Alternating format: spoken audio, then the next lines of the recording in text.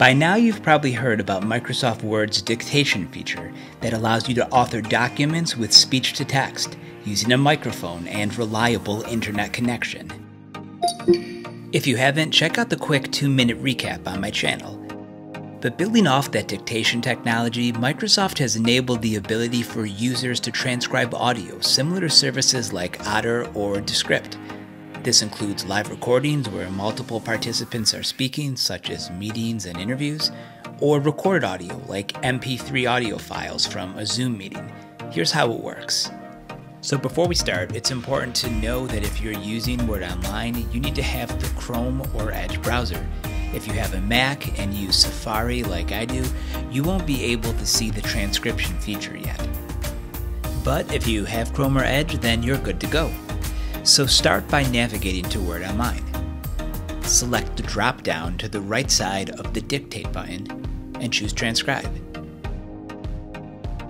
Here, you'll see your two options. Let's start with the option to start recording.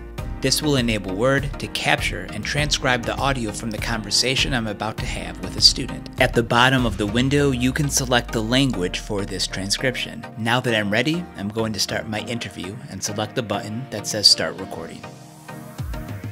Hello, Sammy. How are you? Good. Are you ready for our reading activity? Yeah. What's your favorite part about reading? That we get to use our Super Kid books. Okay, thank you. After a few moments, the audio will be transcribed. As you can see, the built-in artificial intelligence will detect the different speakers as well as the timestamp from the recorded audio.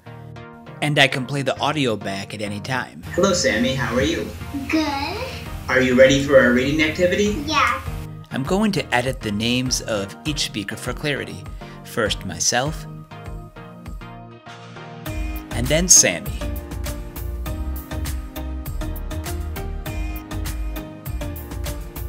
Then I'm going to play back the audio to clean up any of the transcription text. About reading.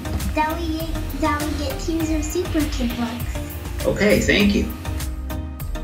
I can easily edit any of the incorrect transcriptions from Sammy's audio. Once my audio is cleaned up, I can start to build my document.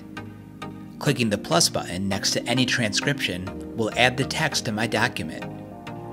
You can add line by line, or you can add all the transcriptions at once, selecting which part you want to include in your document. And there we go. As you can see, the entire transcription is now inside my Word document, and that includes the speaker, the text, the timestamps, and the actual audio recording. Of course, I can edit any of this on the actual document as well. And if I want to find the actual audio file of the recording, it will automatically be saved in my OneDrive. Now, speaking of audio recordings, there's one more feature that I want to share, and that's the ability to transcribe any audio file. So here's an MP3 file of a podcast I can upload, and in a few moments, Word will automatically transcribe that as well.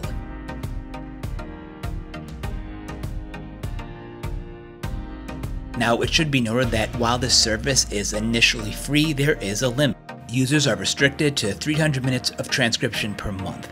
But if you need more time, there are several plans that you can upgrade. So whether you need to transcribe an entire conversation or an audio file that you've previously recorded, Word Online's transcription feature is a fantastic free option.